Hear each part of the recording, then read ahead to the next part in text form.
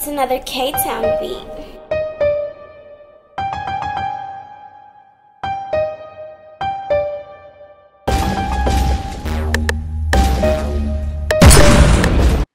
YouTube, it's your boy, Mr.Outliner. I'm back, new haircut tutorial video, drop fade, and I'm getting busy all 2020. I'm gonna show y'all this from a different angle. Normally I show it like from this angle right here, but I'm gonna show it from like behind on the opposite side. I feel like that would give it a different look, so you can kind of see more of what I'm doing to the haircut, to the fade as I'm doing it. Now the drop fade, you know, you just want to keep it low. This is on straight hair, and the guy, he doesn't normally get a lineup. You know, when he get him, he said that the other barbers kind of like mess him up and never tell him or whatever. So we kind of created him a lineup because he's extra thin in the front. So we're gonna go into that part also after I show you this side. So I'm gonna just show you one side of the haircut, but you'll have a better understanding. So here you take your open blade, no guard, and you just make your second guideline, because the first guideline was bald. We did that with the Wahl detail. As you come back, open blade. Right here you take your one guard open, and you just stay on that line that you just made, that guideline that you just made, and you want to kind of fade that out, right? You see it? And you just stay on that line, like don't go up too high. Really just focus on that line that you just made. Go a little bit above that, right? And then after that, you want to come back. I got my 1.5 here. Same thing. You stay on that line and just fade.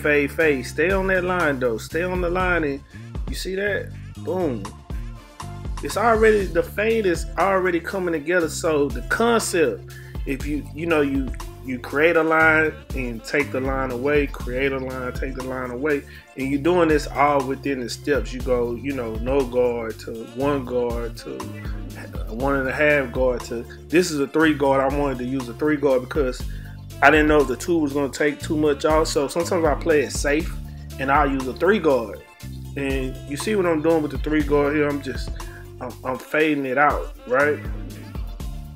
And I'm coming back. Now I have the 2 guard. And the 2 guard, I'm still fading. So that's what we're doing. Like now I'm working my way, I'm gonna work my way down. So I went up to the 3 guard, up some. So now I'm coming back down to the 2. This is the 1.5 again. Boom, we hit it. You see it? And you go open to close with your lever. And you know, you try to use the corners of the blade a lot, especially on straight hair. And right here I come back with the 1 guard, because now I'm just doing cleanup work. I made all the guidelines. There's no more guidelines to make. So now it's just, after you have no guidelines to make, you just come in and you clean it up. You see that? I'm actually using the corner of the blade a lot. I'm not using the entire blade. I know it's moving a little fast, so I'll slow it down a little bit. And watch what I'm doing. So I'm staying on those lines. I'm steady trying to take that bottom line out. You see that? So I'm cleaning it, but actually look at it. I'm using the corner of the blade mostly. It's kind of deceiving because it looks like I'm using the whole blade, but I'm actually not. I'm kind of just putting more pressure to one side of it. So that's a thing that you might want to do. Just put more pressure to one side of it when I say use the corner of the blade. And after that, you take that half guard off and you come back, no guard, because you want to try to remove that bottom line. You can see that bottom line. You can see a couple other little lines in there. We're going to get that too. Right? I'm using the corner. You can definitely see me using the corner of the blade right here. Let me slow it down for you. And here you see I'm using that corner. You see that corner? I'm using heavy to one side. You know, I'm going to the right, and as I'm coming up towards the left, I'm using more of the left corner of the blade. You know, with straight hair, I realized that you have to use a lot of the corner of the blade, if you ask me. And if you can't get rid of that first guideline, always use what you made the guideline with to take it out. So, and I'm still using the corner method. You see that? You see this fade is coming out nice. You know what I'm saying? So remember, it's a gradual, you go up and then you come back down. That's the basis of fading, the way that I fade, right? So I start with no guard again. You see I'm pointing to what I don't like, what I feel like needs to be cleaned up in a spot. So you can see that, and you can spot check, and you might have to come back with a bigger guard, because I don't know exactly what I need to take that off right there, what it's going to take. I can kind of say maybe I could have used a half guard, skipped some time and made it, you know, quicker thing, but I didn't. So I kind of wanted to gradually work it out, but I'm still using the corner of the blade. So what I was saying is, you would go with no guard, you would go to a 1 guard, right? And then you would go to a 1.5 guard, and then, you know, a 2 or a 3, depending on the thickness of the hair, right? And you're just trying to judge it. And then use those same 4 or 5 guards, or those 4 or 5 steps, and come back down with it, open to close, right? Because it's going to allow you to gradually work your way in. So, you know, you go open to close, and you can see the fade, you can see how much you need to use. And pay attention here, also I'm pulling the skin with my thumb. So also pulling the skin is very important. And you know, I'm using a little clip over comb here because I want to take some off the edges, so when I get ready to do the lineup, it's right.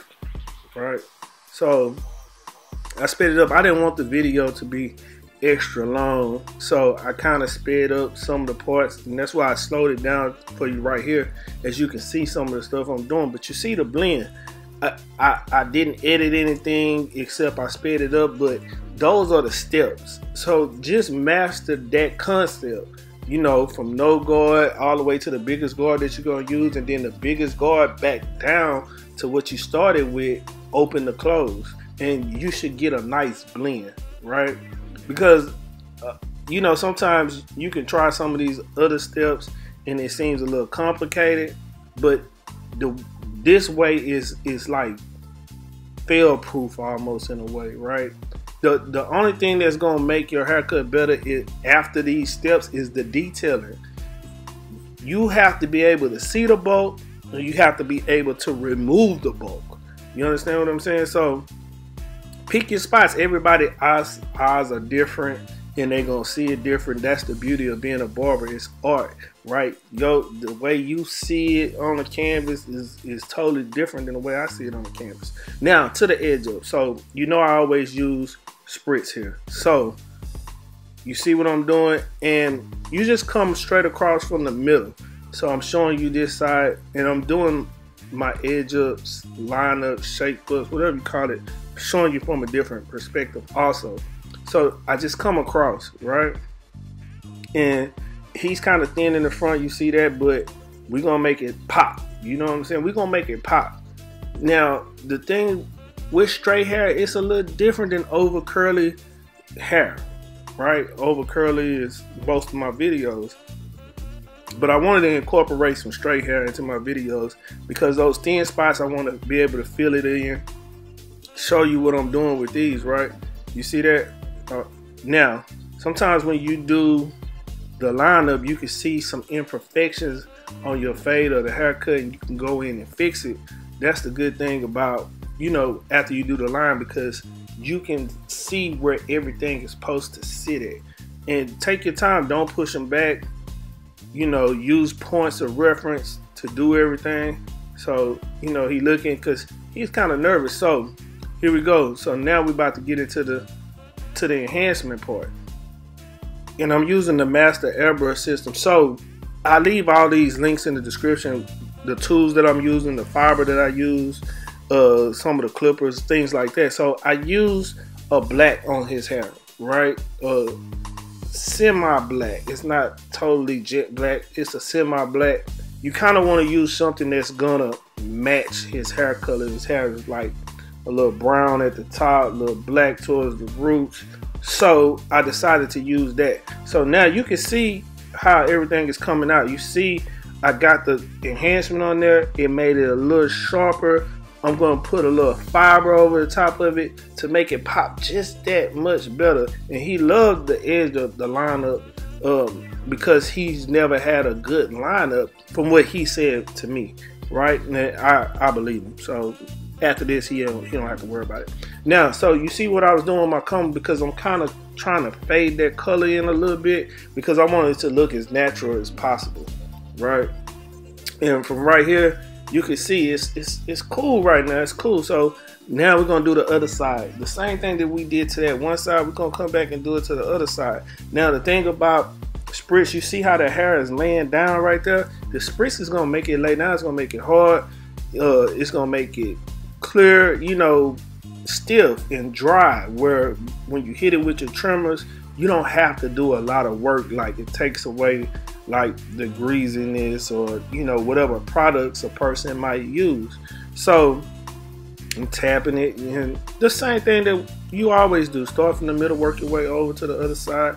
That's all we did. So you see his line, and it's natural. I didn't like push him back. You know, that's why we're using enhancements, because we don't want to push him back. We want him to be natural up front. It's okay that he got gaps or spaces that's lighter than other areas, because we're gonna fill it in and we're gonna make it look full, just like the other areas that's full too. Now you see what I'm doing with the lineup. I'm showing you from this angle because I want you to see that I'm not pushing them back. You don't have to push them back to create a sharp line. In all fairness, this line is already somewhat sharp. You know, like 10 years ago, this is an acceptable line. Like what on this side, like, oh, okay, he's sharp, you know, without enhancements. But now it's 2020. You know, people want enhancements. People want to look sharp. They want to look good. So a lot of barbers criticize barbers for using enhancements and, oh, well, he did this and it don't, you know, he didn't have to. And you never have to do a lot of things, but if you're in the business of making everything look better, because you're an artiste at the end of the day. We are artists. So as an artist, put your touch on it.